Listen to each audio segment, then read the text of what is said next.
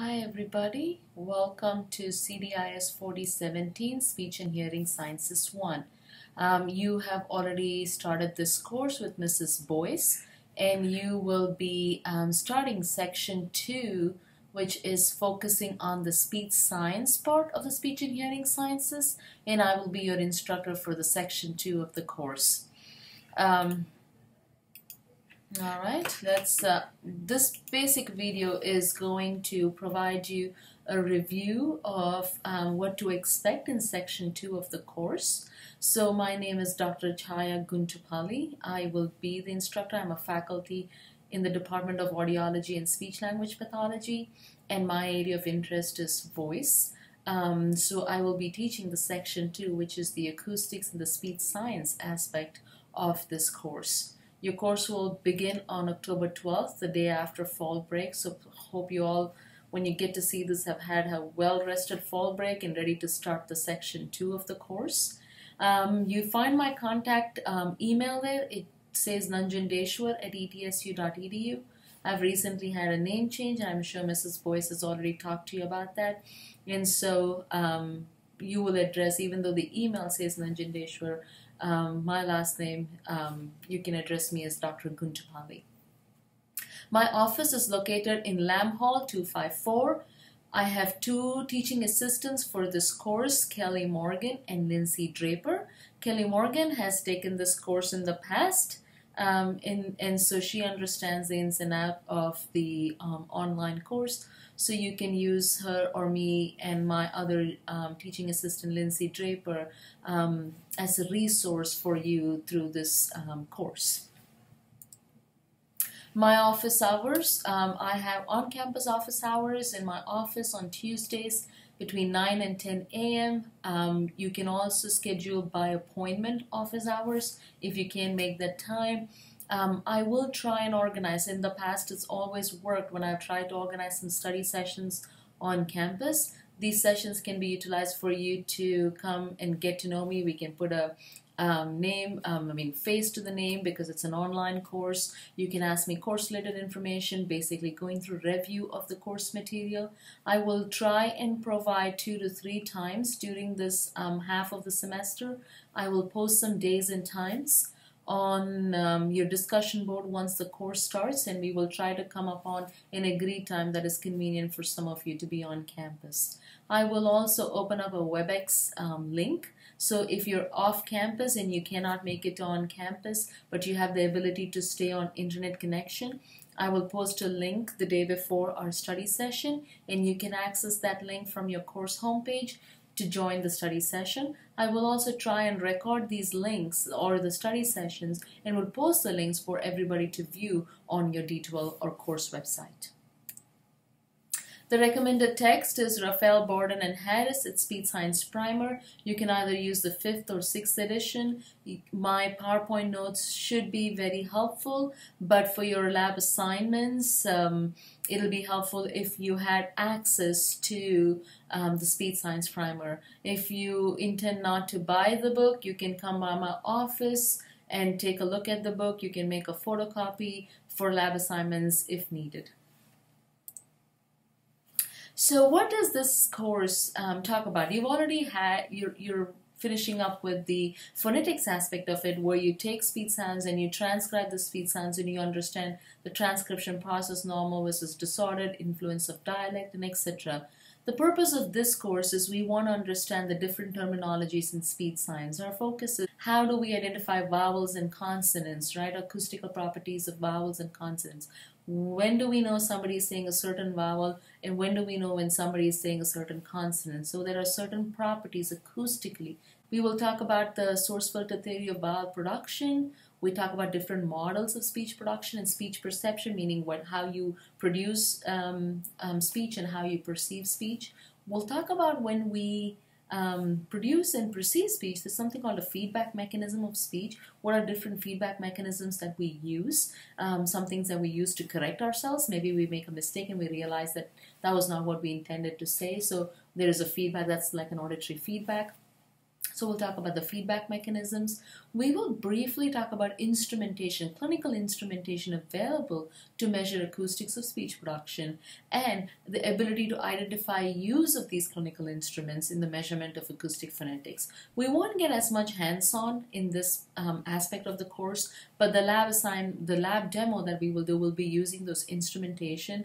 We can talk about some instrumentation that you can download on your computer. There are free softwares or programs that are available that you can download during the course to play around with doing different measurements or acoustic measurements of speech. The courses in your D12 will be divided into course modules. So if you've already looked at your content page, our modules have been created.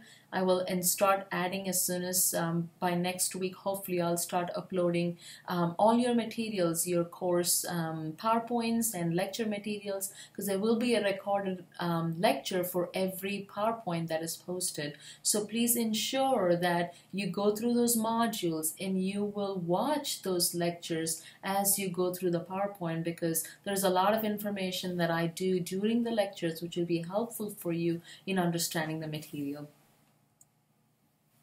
Course assignments, you will have 2 lab assignments, lab 1 and lab 2, and I'll go over the due date for that when I pull up your course outline. But you'll have 2 lab assignments, and these lab assignments are very helpful in taking what you obtained in the lecture and then watching the lab demo and trying to understand the vowels and consonants aspect of it. There will be a discussion board. Again, if you go through the discussion board section, we have created different modules on the discussion board that corresponds to the modules and the lectures that are posted in your content section. The discussion board for each lecture is open only for a week, and so if there is a discussion board question which either gets posted on your discussion board or is asked at the end of the discussion, of the lecture, you will address that discussion board question in the respective discussion module. Now, if you do not respond within that 1 week that the discussion board is open, you are not allowed to post the same answer in a different discussion board or email us. So please use the discussion board to address your discussion questions for that particular lecture. You'll have 2 quizzes and 1 final examination. Each quiz is 50 points and your final examination is cumulative. And I think I'll go over these again. Each of your quizzes and your final examination is going to be timed. So once you enter your examination, please ensure that you pace yourself adequately to complete the exam within the allotted time. And also ensure that because most of my quizzes and final examination will have a certain number of questions on 1 page, and once you flip the page and go forward, there is no way you can come back to answer the questions that you've already completed. So please pace yourself, be prepared for the exam. Don't rely on looking up your notes to write the exam. The idea of the exam and the purpose of the timing is to ensure that you have reviewed the material before you come in and take your exam. Okay. Course-related communication, anytime we want to communicate, please look for information on your news, that is your course homepage, discussion board, if there is appropriate module forums, if there's anything related to subject matter, I will post on the discussion board, and also there will be any correspondence via email if that is something that is. So please do even your course-related communication, please post your information on discussion board, and only use email for your any personal emergencies or personal information that you would like to communicate. But if you have any questions about the content, please tend to use the discussion board so every person can benefit from your question and my answer to that particular question. Lab assignments, as I already mentioned, there will be 2 lab assignments. We'll go over those due dates when we come to the syllabus outline. And please ensure that you submit your lab assignment by 5 p.m. on the assigned date. If you don't turn it in Dropbox, we'll create a Dropbox for you to turn it in via Dropbox. You can place it in my mailbox on campus.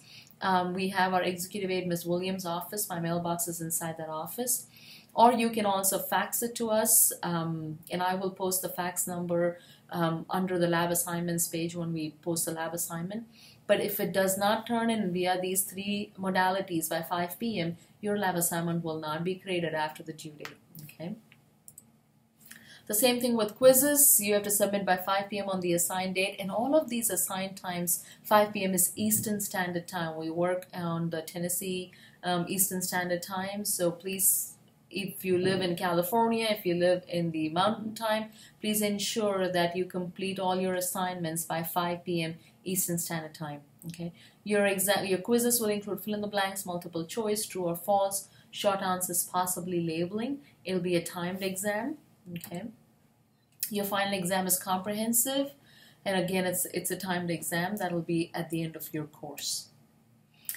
And this is an online course, and we understand that you take your exam relying on your internet access. So we highly recommend, because we've done this, I've taught this course over the past 3 years. This is my 4th year doing it online.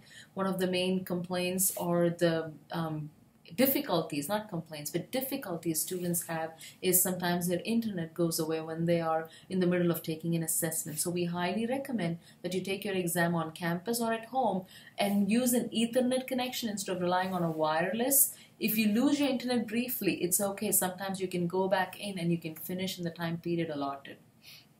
If you lose power, or if your computer freezes, you're not able to sign out of the exam, try to submit the exam and call me and let me know, or send me an email. I will try to get back to you as soon as I can, but there are times I'm in clinic or that I won't be on 24-hour access to my internet. So give me time to respond to you, but we'll always ensure that we will come up with a reasonable plan of action if you go through any of these difficulties while taking your online exam.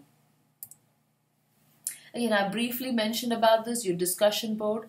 Under the discussion tab, there is a module for each discussion forum, and about 90% of those discussion forums require for you to participate in the discussion forum. You will receive up to 25 points towards your grade for your participation. We will monitor this. We will comment on it. I'll be monitoring the discussion board. My 2 teaching assistants will be monitoring the discussion board. We will comment on your discussions that you place, and towards the end of the semester, we will grade you on your discussions, and you are eligible to receive up to 25 points towards your grade based on the discussions you do on the discussion board. Now, the quality of the response is important. It's not that you just have to participate and you get a grade.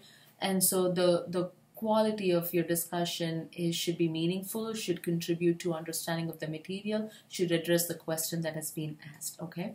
Also use the discussion board to ask any questions you may have related to that particular lecture or that particular topic in that forum. So that way everybody gets access to your question and my answer or my teaching assistant's answer to that question. There are some things, this is an online course, so we have to have some course etiquette so we're all on the same page as to how this online course is going to work. When you send us an email, whether it is to me or my teaching assistants, I prefer that when you send an email to my teaching assistant that it is copied to me as well. All course decisions are based are made by me, not my teaching assistants. My teaching assistants assist me to communicate, to look through your assignments, help us with the discussion board, but any decision about late assignments or not completing your discussion questions or your internet glitches during the exam, all decisions are based by me, are made by me. So if you have any difficulty, please ensure that when you email my teaching assistant that I am copied on that email. In your email, always include a subject line. It can say exam glitch, or it can say question about grade, or it can say question about the lab assignment. So please ensure that there is always a subject line. Always address the email to the professor or my teaching assistant. Please address them by their name or by their title, and then sign your name at the end. You will say Dr. Guntupalli or Miss Lindsay, Miss Kelly. So please address the email to them and then sign your name at the end. I prefer that you, since we have about 50 to 60 students in the class, use email only to convey any personal emergency or any personal questions regarding grades. But you have a question that is related to lab questions or content related, please post. Again, this is the same thing, I'm probably saying it the third time. please post it under your discussion board so I can go in and answer that, so others can benefit from my answer and your questions, because there might be other people in your class that might have similar concerns or questions like you. Please be very polite when you email or post something on the discussion board, because when you word something and you're not using you're not face to face, we don't see your facial expressions. So sometimes the content of the email or your tone of the email might be offensive. So be very careful of how you address the email. Even when you know, this is an online course, there are going to be frustrations sometimes. You are going to get upset if your internet, stopped in the middle of your exam. So we understand that there can be glitches and frustrations in an online course, and we're more than welcome to address this and work with you on this. But please be respectful and don't send an inappropriate or disrespectful email if you have any such frustrations or difficulties during the online course. Okay, and as I said, we will try to respond to your email, your discussion board. Give us a 48-hour period. When it's an exam, I'll try to respond within a 24-hour period, but for your discussion board questions or other questions, please give it 48 hours to respond to it during the school week. And again, sometimes your responses may not be direct to you. It could take the form of a news on a D12. I might post a video response, and I'll post a